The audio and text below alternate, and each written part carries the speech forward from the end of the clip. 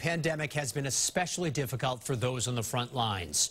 Doctors and nurses seeing the influx in patients, risking their own lives. As Julia McDonald shows us, many are struggling with how to cope with so much loss and the stress of the job. Personal protective equipment is very important, and masks and ventilators.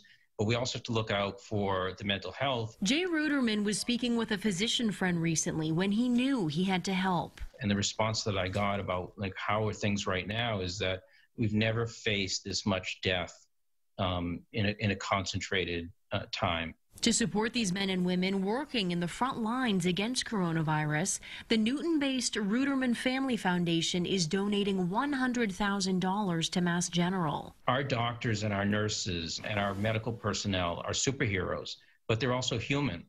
And as humans, you know, when you see people passing away around you, it really takes a toll. An additional $10,000 will go to Boston Police to support the mental health of other heroes bravely answering the call. Our first responders, they have to show up to save our general population. And many, many times they're at risk. They don't know who they're going to see, what condition they're in. Part of the donation will fund additional peer support and also launch online video tools for workers enduring overwhelming stress during this COVID-19 crisis. We're all patients, we're all human beings, and we're all susceptible to the same kinds of fears and concerns.